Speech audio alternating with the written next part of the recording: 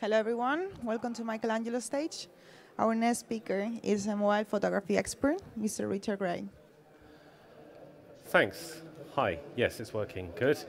Thanks, Irene, and thanks to Campus Party for inviting me to speak again. And as Irene said, I'm going to talk today about photography with mobile devices, and specifically today, photography with the iPhone. My name's Richard Gray, and I'm Rugfoot on all the social media stuff, Flickr, Instagram, Twitter, etc., if you want to find me. I have taken lots of photos with the iPhone, and I also blog about photography with the iPhone, and I also have written in various places, including The Guardian, about photography with the iPhone. But I'm also a big camera photographer. I take photos with a very expensive Canon 5D as well for one of the big agencies here in the UK. So I feel as though I have a good view of how mobile photography fits in with photography generally in a broader context. But today what I'm going to talk about is some of the techniques that first really got me into mobile photography. When I first got onto Instagram and I started seeing some of the stuff that people were doing, I mean, I've been taking photos for many years, but I was just really amazed at what people were doing with that little camera over there. And I asked around and I badgered people to tell me how they did stuff, and they told me there was this app for that and that app for this, and this is how you do this.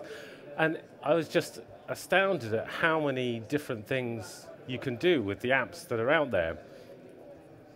And I teach a class in photography with the iPhone.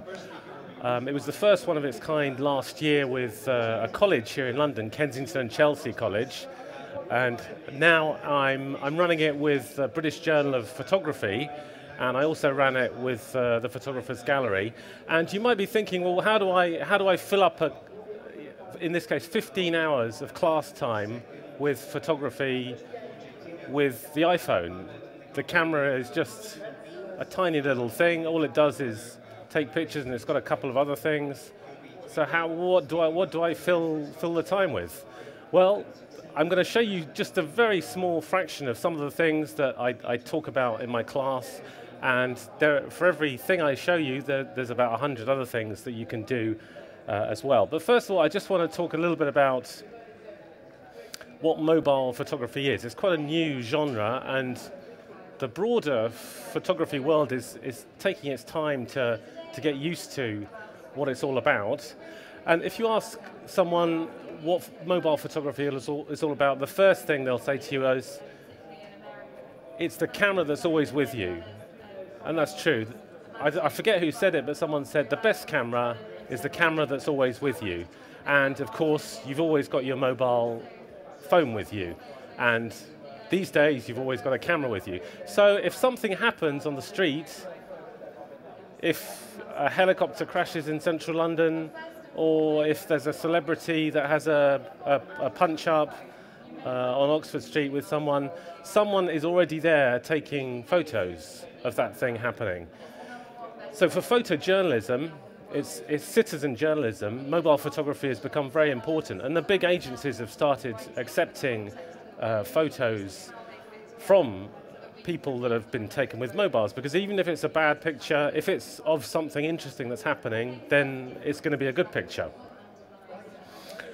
So that's true, and mobile photography has been very good at street photography for that precise reason. But I would also say it's not only the best camera because it's the one with you, but it's also the Photoshop that's in your pocket. What I really found was suddenly this whole world of processing possibilities was open to me wherever I was. I didn't have to wait till I got home to sit behind my desk to use Photoshop. I could do the processing. I could take a picture on my way to work. I could process it, app it up, craft it, do something imaginative to it while I was on the tube. and then when I get to work, I can publish it. So for me, the new thing, the big thing, was all the processing, and in my class, that's a lot of what we do. A reason that the college was interested in launching a course in photography with the iPhone was because it saw that this was the new point of access for photography generally. The college also does other courses, more advanced courses in photography with big cameras, but it saw that now the first photos that people take will be with an iPhone or a Samsung S4 or whatever other mobile device. So mobile photography has extended photography out to a lot more people, and it's a new point of access. So it's a very inclusive thing. A lot of people have talked about it being a great democratizing force, because a lot of people that would never have taken photography seriously can now do it and be creative and create some really amazing images. And when I launched the course at the Photographers Gallery, they have a very traditional audience. There were some people that were a little bit upset by the whole thing. I think a lot of people have spent thousands of pounds on all this kit, and then suddenly some teenage kid comes along and is able to replicate what they've been doing on a mobile phone for apps that just cost a few pence. But in my view, I think that's fantastic, because it means if someone is really good at photography, they're going to get spotted, because they will be taking photos on their mobile device already, publishing them up to Instagram, and if they're good, they will get good feedback, they'll be recognized as a good photographer. And that's the third thing with mobile photography. Suddenly, everyone can publish their photos. I could have taken the most fantastic photo 10 years ago, but it probably would have just sat on my hard drive and only my mum would have ever seen it.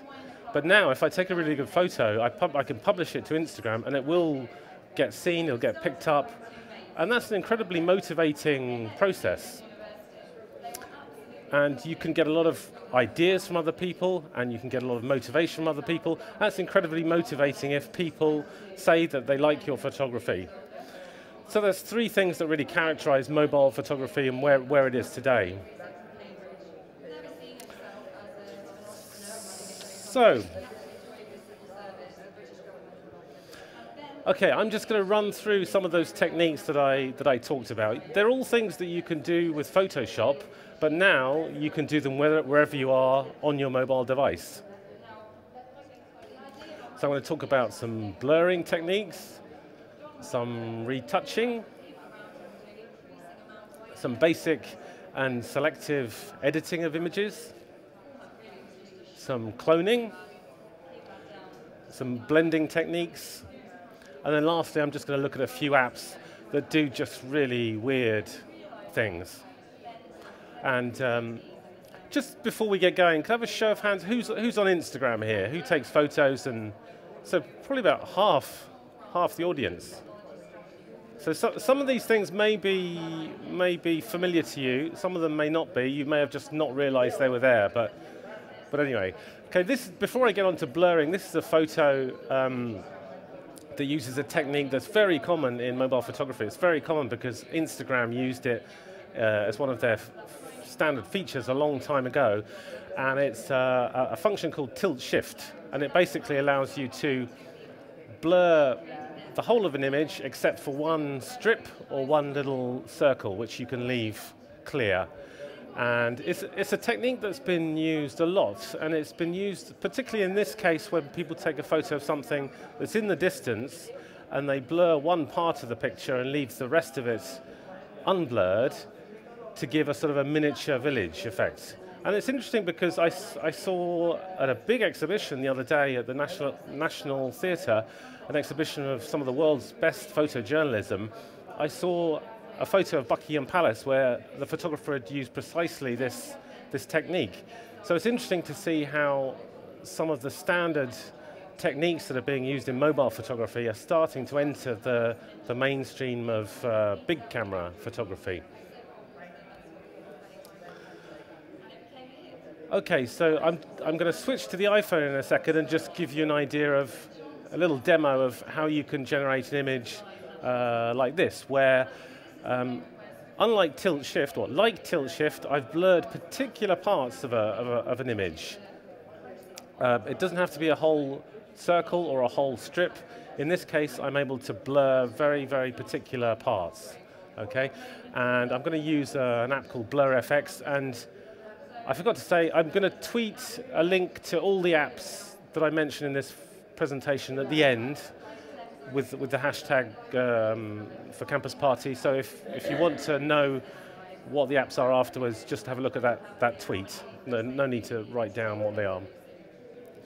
Okay, if I can switch to the iPhone there.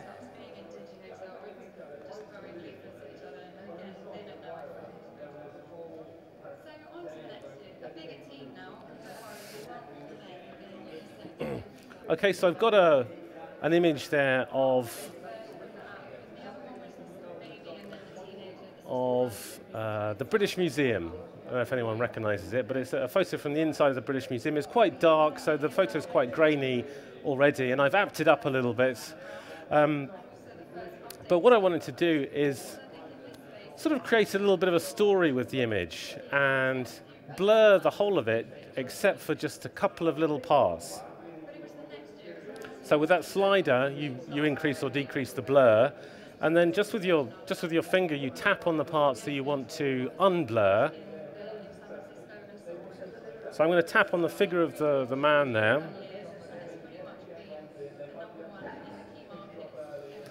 So you can see he's just emerged, and then I'll tap on the edge of the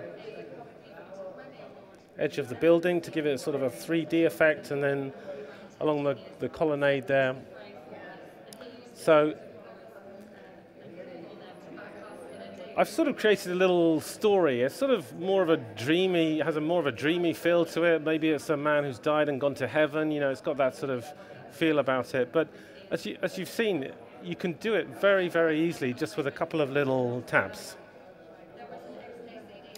And you can make the blur stronger or weaker. And there are different types of blur. That one's called Gaussian, but there are other types like median, which sort of creates blocks of color, or motion, which has a sort of a juddery effect. So that's one very simple technique. Can I go back to my presentation? Thanks. Okay, the next technique is a technique that's been used for hundreds of years. In the darkroom, since photography started, people have been removing objects from photos in the darkroom, and more recently digitally, that they don't want for one reason or another. I mean, the classic cases are political photos where an enemy has been removed from a particular picture, or a family photo where, if you could afford it in those days, where a divorced wife has been removed from a picture.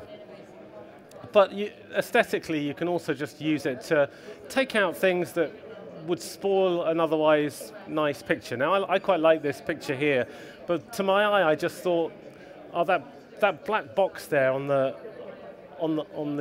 left is just causing a little bit of a distraction to the eye. But with this app, you can just remove it really, really quickly.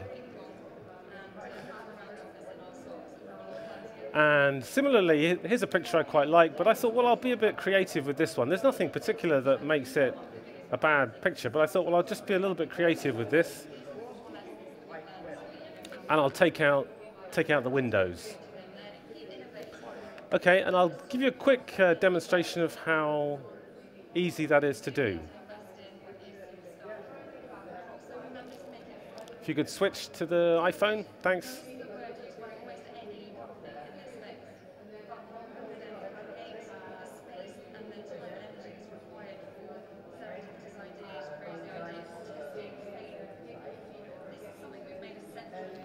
Okay, hold on.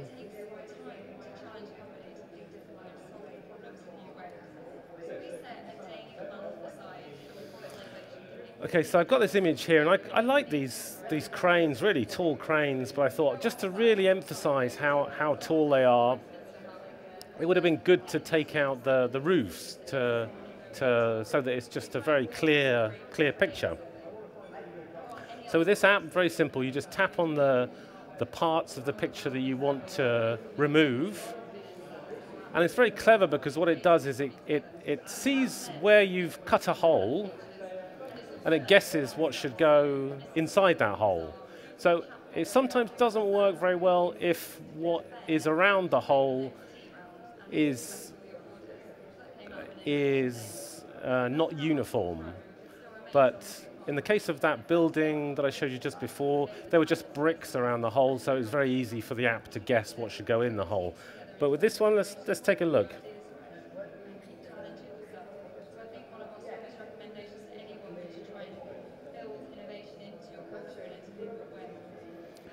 So you just choose the area you want to remove, and you can really zoom in.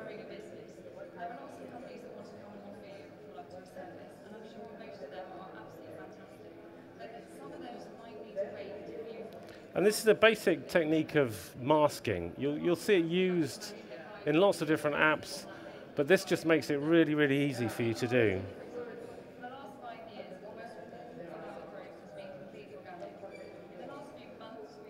Okay, so I've got if I had a bit more time, I'd be quite precise in my masking, but let's have a go and see how that works.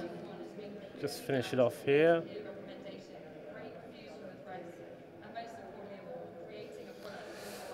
And you just hit the go button.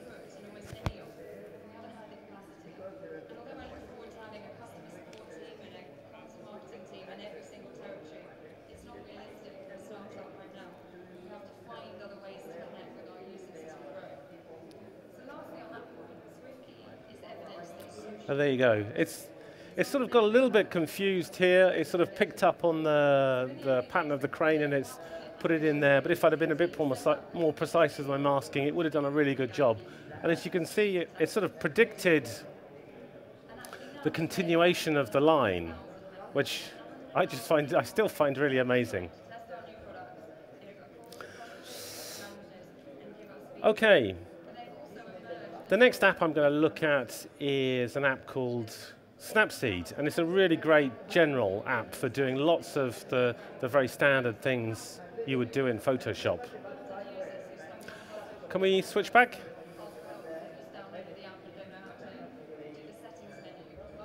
Okay, so I got this photo here. It's a nice image, caught a nice expression on the guy's face. I was lucky in that it's got eyes written on the billboard in the background. So I just want to, it's a nice basic image, but I turned it into something just a little bit more dramatic, something just a little bit more cinematic, if you like. And I'm going to show you a couple of the basic things that I did to get to that image. Switch back, please.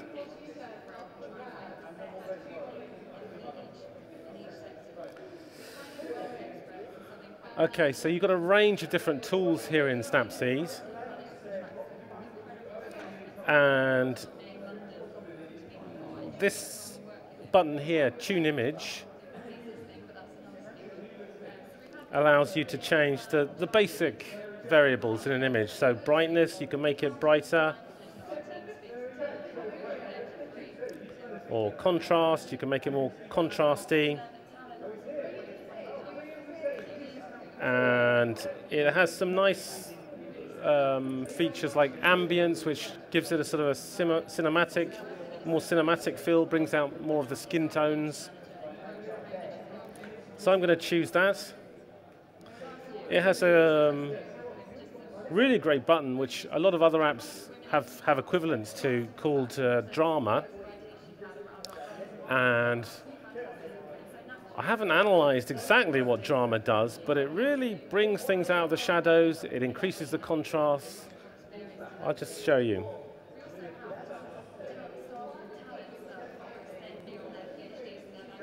Yes, you can see that the image is no longer an image of just a mobile phone camera that's been taken randomly. It's starting to look a bit more cinematic.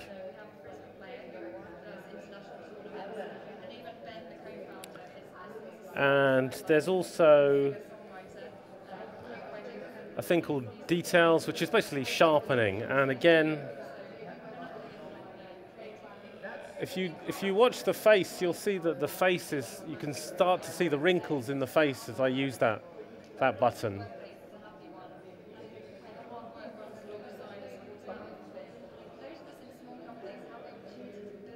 So I'm sort of getting somewhere now, and now the more fundamental things, like it's just a little bit wonky. I just straighten it out a little bit.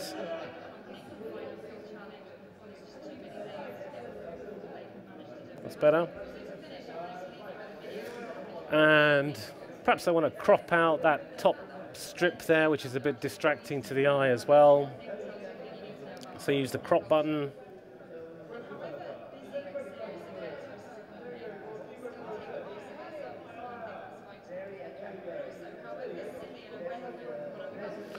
So as you can see, you can really transform an image. You don't want to do anything particularly fancy, but you just want to make it a little bit more dramatic. And it's just very, very easy to do with an app like Snapseed.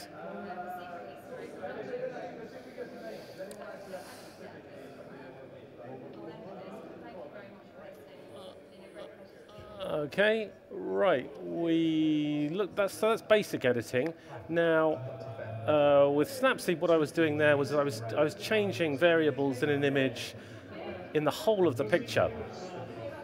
Yeah, I was making the whole of the picture brighter, or making the whole of the picture more contrasty or less contrasty. But there are apps that allow you to just change the brightness of particular areas in an image, or to change the contrast in a particular area.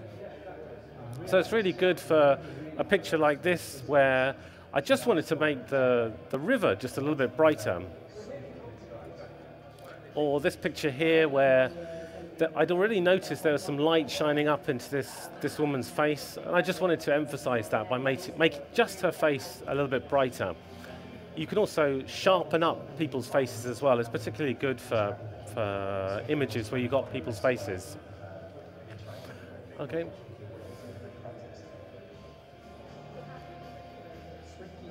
Okay, so here I'm going to use an app called FilterStorm, and more than any other app, this app is the closest thing you get to Photoshop for the mobile phone. Photoshop do actually produce an app, but this is really like the Rolls-Royce of apps. You can really do some sophisticated stuff with it.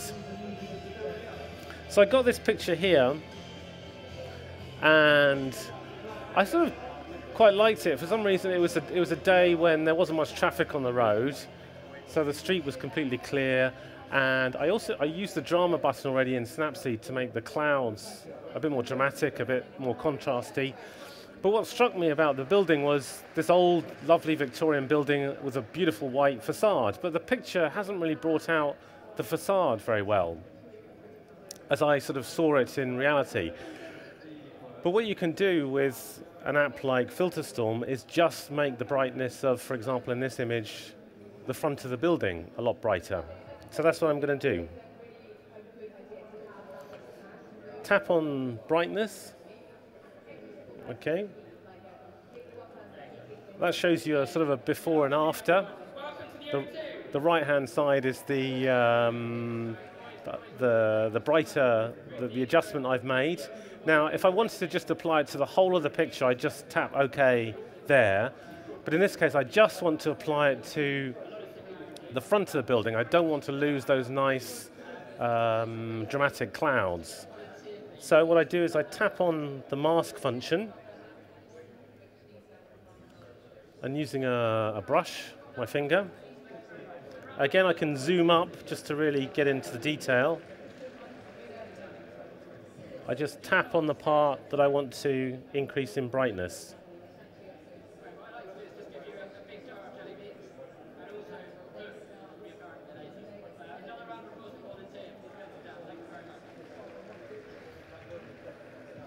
So it's an amazing tool. It's like giving the building a fresh coat of paint.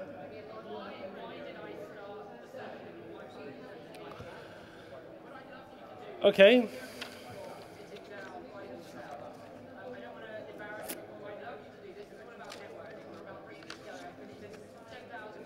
Right.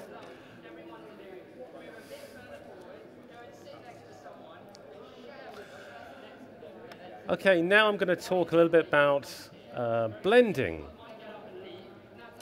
And this is an amazing app that really allows you to go to town with your imagination by, as the name suggests, blending two or more photos together. And I remember admiring someone's work on Instagram, and she created these amazing dreamscapes of weird and wonderful things, like a Dali painting or something.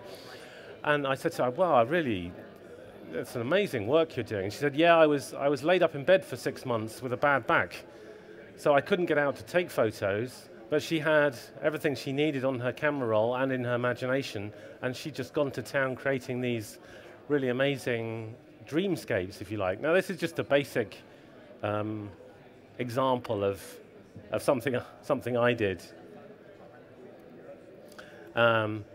And it's really good because you can take photos that you're not particularly excited about.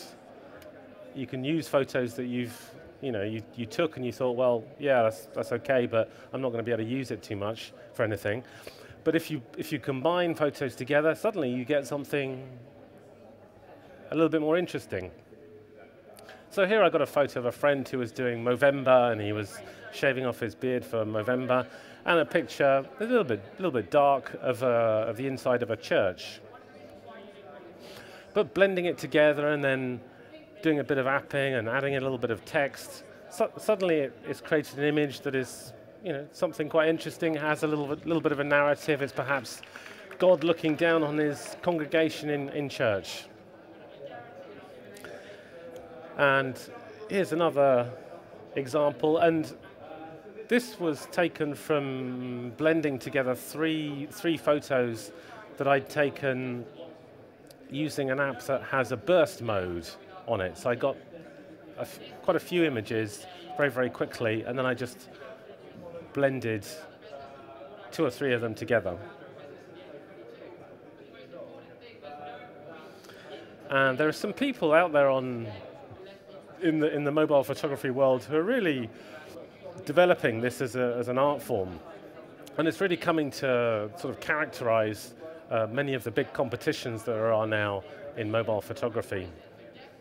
Here's one particular guy who I like, and he produces these sort of gothic images, just using often pictures of his daughter. Sometimes you can't quite work out what's in the images, but it's created a new sort of image.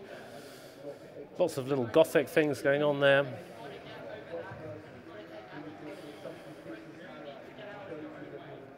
Okay, so I'll show you how easy it is to do that.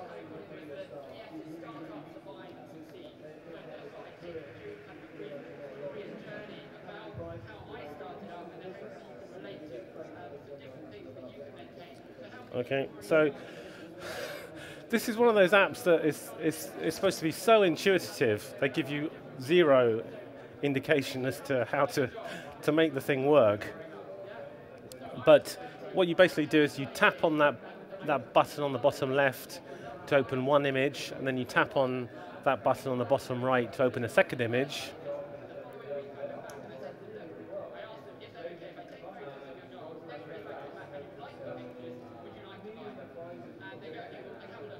So here I've got quite a nice image, but there's not a lot going on there.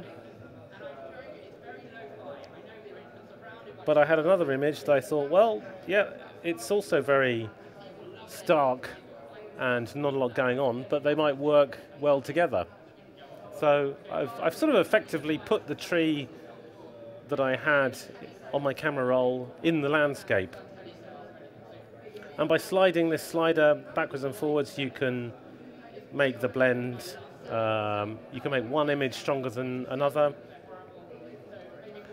And there are lots of different blending modes that you can use as well.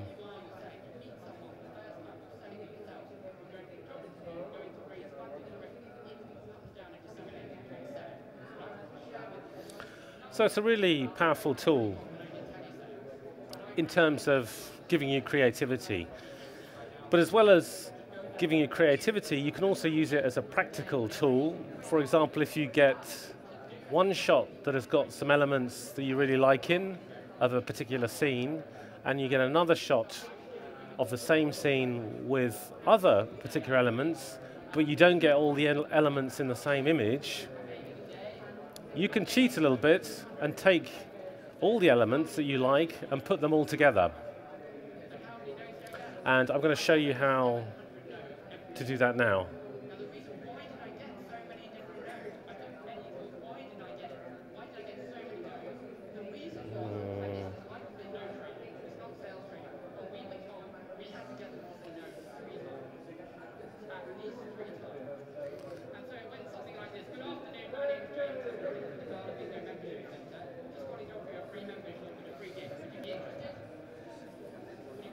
Oops.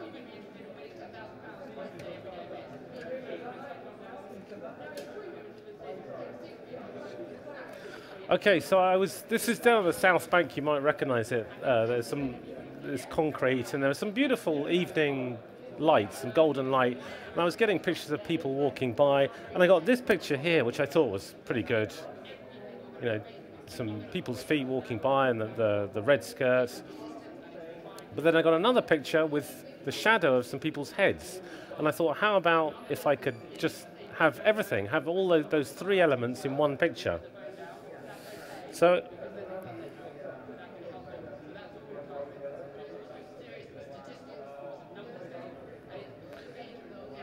you can see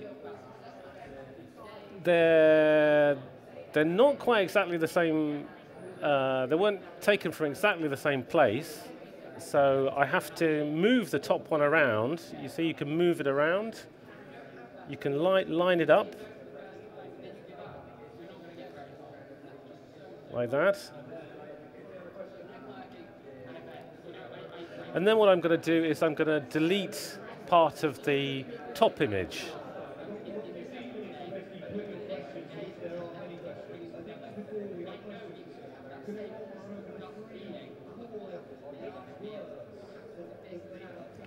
So I'm just effectively creating a mask. You see the lady's skirt has appeared on that side, and over here, the man's legs.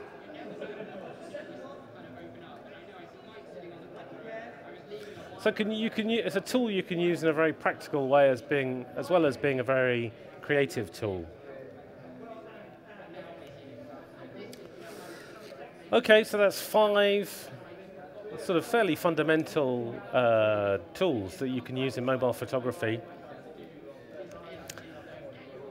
But there are a gazillion load of apps out there that you can do some amazing stuff with. This is an app called Shock My Pic, which turns a picture into a sort of a Van Gogh style picture. This is an app called Tomb Paint, which again transforms an image into a sort of cartoon type thing.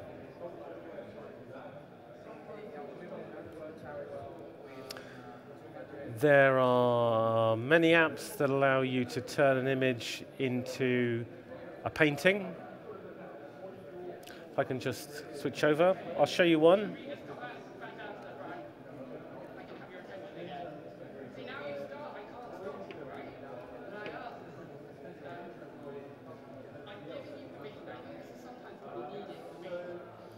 Okay, so I've got a picture here of some people I took just recently. And what this app does is it converts the picture into a sort of a painting. It takes a while. I think this is part of the fun. You sort of see the picture as it develops and appears before your eyes.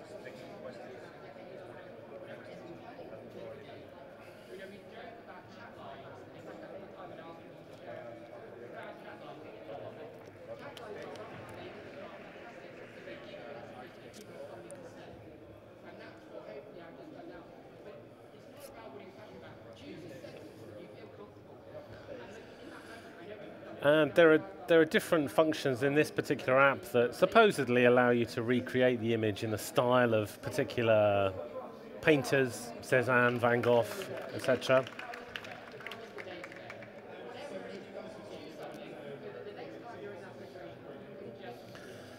And the fun really comes when you start playing with multiple apps, when you start stacking apps. And with Blender, for example, you can transform an image into a painting like this, and then blend it with the original version of the same image, and just have certain parts of the image looking painterly and other parts not. So as you can see, it sort of creates a painting out of a normal image.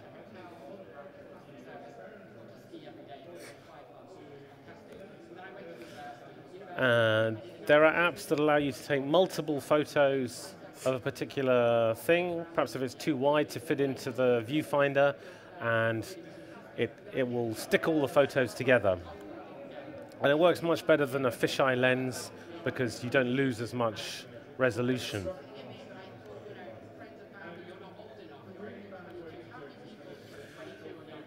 Decimate is an incredible app that chops up your image into, I say random pixels, but it gives you a range of different ways in which it chops up your image, and it reassembles them into quite amazing pictures. And again, with Blender, you can choose to have part of an image pixelated or transformed in this way, or not.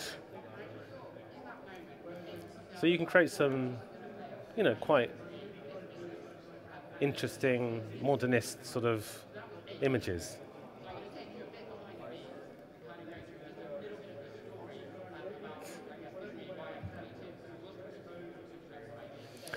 And here's an app which is about taking photos rather than processing photos. And as the name suggests, it allows you to take photos using long exposures. So it produces images that have maybe 20 or 30 frames like this, and it puts them all together and properly exposes the image. So it allows you to create these images that give a sense of motion or movement.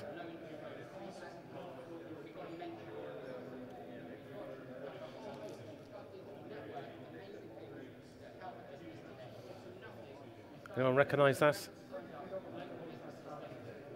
Yeah? There's an app called Diptych, which gives you a set of frames, and you put your pictures into different frames. It's going to sound awful, but I was following this guy around. He looked like an interesting character, so I was getting some photos of him, and it seemed like an interesting, thing. He was carrying this battered old suit, this briefcase. So I took lots of photos of him, and with Diptych, you can put the various different photos into various different parts of the frame to create something a bit interesting. This is another app that I think is actually being incorporated, well, I know it's being incorporated into the Samsung phones now. Allows you to take something that's moving.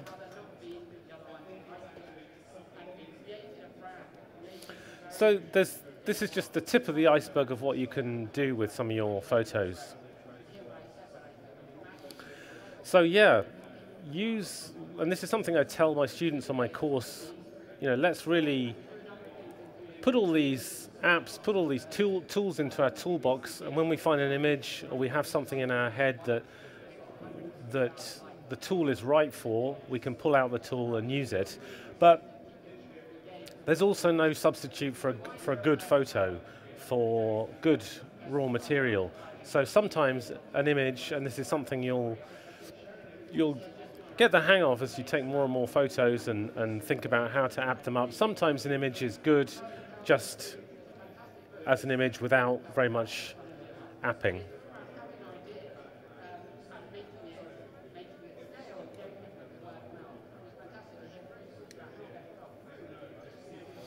And I mentioned at the beginning that I'm also a professional photographer with a big camera. I send my photos to my agency, and they try and sell my photos for me. And I've been sending them some of my iPhone photos, and my biggest seller to date, so I haven't been a professional photographer for long, but my biggest selling photo is this one here, which I took with the iPhone. So, you know, don't listen to people when they're trying to sell you a £3,000 camera. You can get a good picture with your iPhone or your mobile device. So I hope that was interesting, and I'd be happy to take any questions you might have.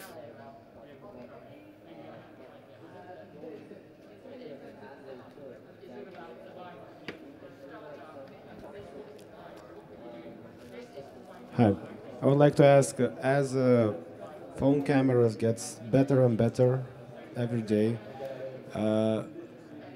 isn't that gap between professional photography and mobile photography disappearing? Yeah, it is. Yeah, most certainly. And a lot of the agencies now are accepting photos from people that have taken their pictures with their mobile cameras. But somehow that makes it even more difficult now to get a really, really good picture. There's more competition, so the picture you get is going to be really a lot tougher to get.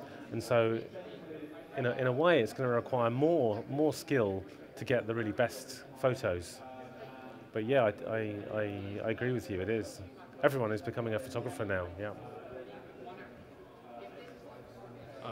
Hi. So I do some mobile application development. I was wondering if you have anything that you think is missing in the market, anything you'd like to see as a photographer that doesn't exist yet? That'd be quite a hard question, so sorry. Yeah, it is quite hard. I have an easier version of the question. Okay. But which is basically, there's a lot of stuff obviously for the iPhone and iOS. For Android, there isn't quite as much. Yeah. Is there anything you know that's missing in Android that's on iOS yeah. that you love? Yeah, well, I switched to the Samsung S4 about 4 months ago. So I've been writing about this on my blog, actually. I've done about 4 or 5 comparisons of the iPhone and the S4. And yeah, there are loads of apps that you can't get in Android that you can get on iOS. And the ones I really miss on Android are slow shutter, for example, which was developed by, I don't know, a couple of guys in a basement somewhere. You know, they've got 3 followers on Twitter. So, you know, they're obviously not going to be able to just produce a version in Android overnight. But otherwise, Hipstamatic is not available on Android. And I really love Hipstamatic and would love to have that on Android. But there's Photoshop and there's Snapseed. So I've taken some time to adapt and just work with what I've got. But I've been doing a long-term comparison of the two, and I have to tell you the Samsung is like 3-0 down at half time, unfortunately.